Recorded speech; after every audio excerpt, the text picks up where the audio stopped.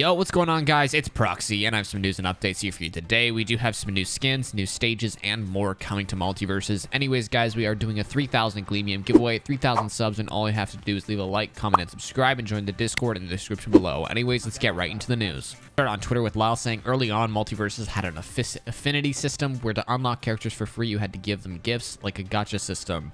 While all gifts and gacha elements have seemingly been removed, the affinity system itself seems to be staying in some form.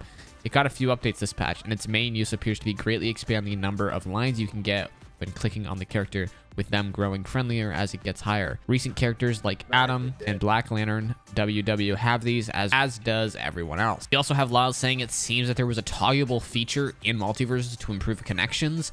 Networking uses multipath routing to accelerate game traffic, but may cause compatibility issues with the third-party tools like exit lag. And by the way, if you are missing candy, go to multiverses.com/redeem to get 1,000 free candy using the code Happy Halloween 2022. A new rock texture was added to the floating island map, so we can note that it's still continuously being worked on for Multiverses. That's all the news I have for you guys. Leave a like, comment, and subscribe. Join the Discord in the description below to enter the 3,000 Gleamium giveaway. Keep it easy, guys. Much love. Peace.